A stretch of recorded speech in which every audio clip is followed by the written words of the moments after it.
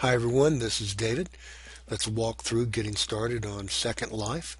First, you want to click on Play for Free, and that takes you to the avatar carousel. Move it around until you find an avatar that you can begin with. This is not an avatar that you have to keep the rest of your time in Second Life. There are other avatars you can have, and you can also redecorate this avatar as much as you want.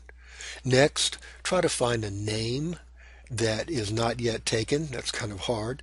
Let's see, Johnny B's cool. All right, we got it. So once you have a name for your avatar, next thing you want to do is to fill in some personal information that Second Life wants. Email address, date, password, and then some security questions.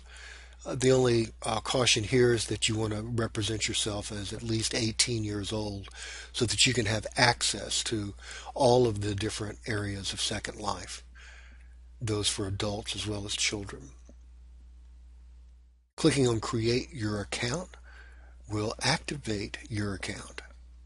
And once activation is finished, you select whether you're going to play the free game or the premium game. Go ahead and do free. And then the next thing you do is to download and install the Second Life browser or the Second Life viewer, whatever you want to call it.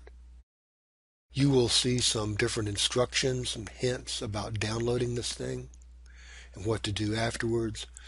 All you need to know is that the install package is indeed currently downloading, and it might take a couple minutes depending upon your connection for that exe file to download to your computer.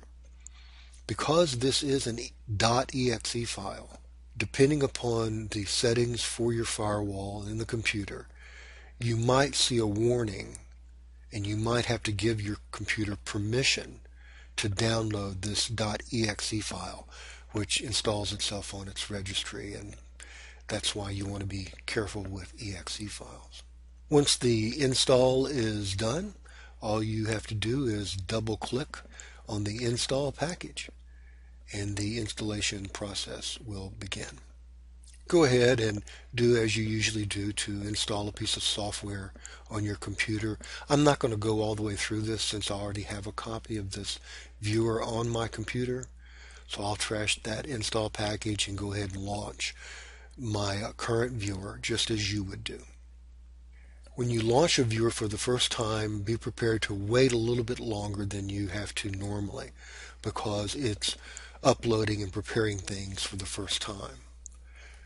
Then you get to the viewer's home page and you go up to the top. At the top, you very carefully want to type in your username exactly as you typed it in to register. And that means to observe any capitalization or any spaces that you used. And the same thing for your password. It must be typed exactly as it was whenever you registered. The next thing you're going to do is to look in the bottom right area where it says type in location. And in that gray box you want to very carefully type National space University and then click on Login. Now, Second Life will do its thing. It will load a lot of textures. It will load your avatar and your avatar's clothing and movements. It will also ask you to agree to a certain terms of service, and then you will find yourself landing on National University Island.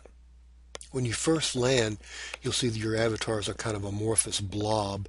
It might take a while for that blob to congeal into a real avatar.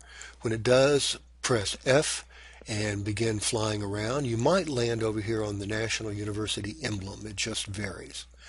Regardless of where you land, press F and fly over to Escobar House, kind of on the northeast corner of the island over here. Here's Escobar House, the cherry tree, and land yourself in the chat circle. And once you're in the chat circle, simply left click on one of the pose balls and select the command for sit here. Have a seat, and when everyone else joins us, we will get started. And I look forward to seeing you there for our first chat.